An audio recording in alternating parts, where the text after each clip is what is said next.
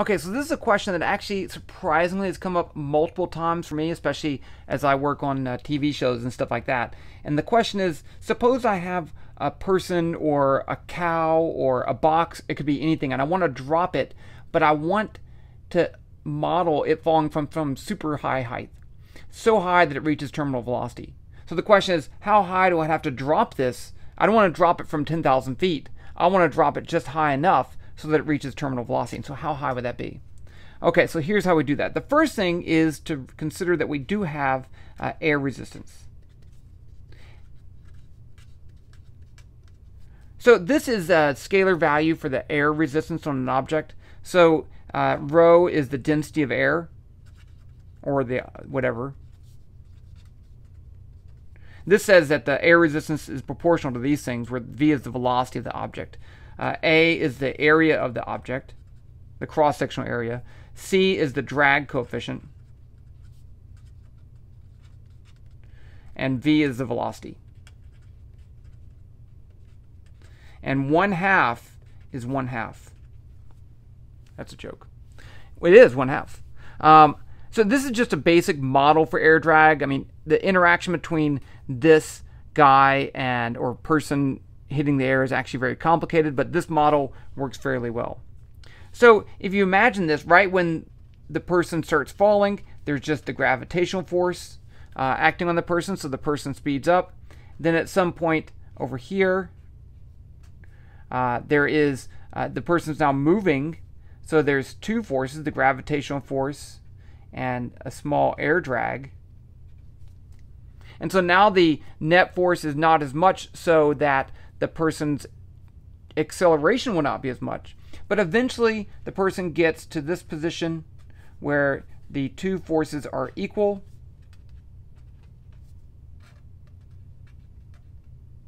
And then the net force is 0. When the net force is 0, the acceleration is 0.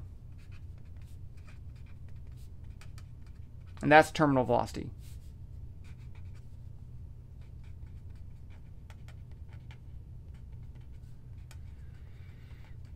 So it's not too difficult to find terminal velocity. If I know all these parameters, I can find out what that is. So if I know the density of the air at terminal velocity, I know that the following is true: 1/2 rho a c v squared, v terminal, equals mg. So I can just solve for terminal velocity, and I get vt equals the square root of mg2 over rho, that's a square down there, rho a c. So you can find that. But if I know the velocity, can I find out how high it has to fall to get to that? And the answer is not very easily, because I can't use kinematic equations because the acceleration is not constant. So I'm going to have to build a numerical model for this. So let's look at the example of a skydiver. For a skydiver, I know the terminal velocity is, let's say, I think it's like 130 miles per hour. So from that, I can solve for rho AC, and I can use a typical mass. So I don't really care. One, I know the density of air is 1.2 kilograms per cubic meter. I can just solve for this AC. I don't really care what they are. I just know it's a constant. So then how do I get the height? Well, what I'm going to do is the following. I'm going to start with the skydiver up here. I'm going to start with some initial conditions. Velocity equals 0, and this is just in one dimension. I can calculate the net force. It would just be negative mg. I know the y is equal to h. And then what I'm going to do is make a loop. And in that loop, the first thing I'm going to do is calculate the force. F net equals negative mg plus 1/2 rho a c v squared. And even though the velocity might be 0, that's fine. And then I'm going to use that to update calculate the acceleration and update the velocity. So v2 equals v1 plus a delta t. And then I'm going to use that to update the position. y2 equals y1 plus v2 delta t. And then I just keep doing this until it gets to the ground. And then I know how fast they were. Or even better, I keep doing this until the velocity is equal to the terminal velocity. And then I print y. So I can actually start up here as y equals 0 and fall this way. There's no ground. I'm just going to keep falling until I reach terminal velocity. So of course, since this is a loop, I need to do this with Python, and that's what I'm going to do next. So let's jump down over here, well, whatever. It's just going to appear right here, and do this in Python. Okay, here I am in Python. I've already put some stuff in there. I put the terminal velocity. I converted this to meters per second, and you could change this up if you want. And this is actually something that I know the terminal velocity, so I can use that to calculate the parameters in the air resistance equation. But it could be the other way. It could be that it's a sphere of a known mass and a known area, and you could calculate the terminal velocity. So you could do it either way. So that way I calculate, that's what this is, calculating that AC term right there. I just included as one thing. So now we're going to do our numerical calculation. I'm going to start with y equals 0. I'm going to start with the velocity of 0. And I'm going to start with the time of 0. And then dt equals, let's put at 0.01. I don't really know. So now I'm going to say while the velocity is greater than negative vt. Because the velocity is going to be moving down, right? It's going to be moving, accelerating down, so it should have a negative velocity eventually. And I'm going to do this as long as that's true.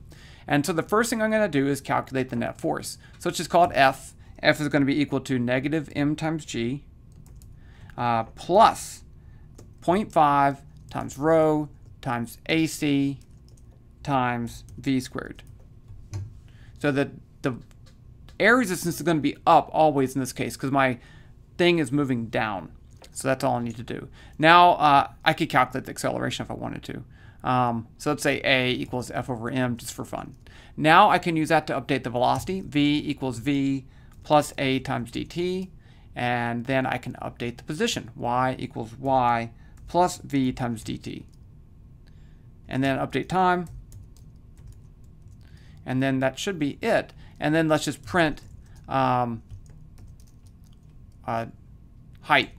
starting height equals. And let's put it as a negative number, negative y, just so it'll look cool, meters.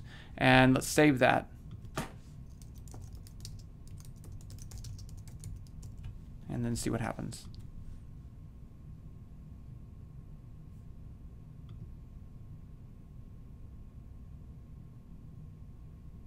I don't know why it's slow. Unless I made it so that it never ends. I stopped it and I played around with stuff a little bit and I figured out what I was doing wrong. So the problem was that I was saying while the velocity was greater than negative of the terminal velocity, and that never happens. Think about this. As things go on for, let's say, 100 seconds or something like that, then the acceleration gets close to 0 such that it actually never reaches terminal velocity. So this thing was just going on forever. So I fixed that by putting this 0.9. So I'm getting up to 0.9 times the terminal velocity. If you want to go further, you can do further, but if you want to get all the way up, there was a mosquito right there, that was weird. It's not going to happen. Okay, so now I've done up to 0.9, and this gives me a starting height of 250 meters, and that's how you see how high you'd have to jump with a skydiver to reach 0.9, the speed of the terminal velocity, which is actually 48 meters per second instead of 54. So you'd still need to go a little bit further, quite a bit further to get there. But I'm not going to do that. Instead, I want to do the following. Let's graph this, because this is a great thing to show a plot of. So I'm going to make a graph. Tgraph equals graph. The x title is going to be title equals, let's do height. Yes. In meters. And then the y title is going to be equal to the velocity in meters per second. So this will be a nice thing to graph so that we can see what's happening. And then I can say F1 equals G curve, color dot blue. And then down here, I'm going to plot F1 dot plot. So I want to plot the negative y, because I want to plot. Well, I guess it should still be y. Let's just put it as y. That's fine. And then I want the positive velocity. I want to see how fast they're going, so I'm going to say negative v. So let's see how that looks. Okay. So this says that here I start off right here, and then, no, I start off up here. I'm going this way. Can I make that bigger? There we go. So I'm starting right here, and I'm falling this way. So I'm getting faster and faster and faster, and you can see terminal velocity is still quite a bit of ways away, but you can get a good plot of the velocity as a function of height. But this is what you would use to answer the question of how high do you have to jump or drop something to reach terminal velocity, and just change the parameters of right here, and you can do it for pretty much any object. Okay, I'll give you a link to this code and the section down below.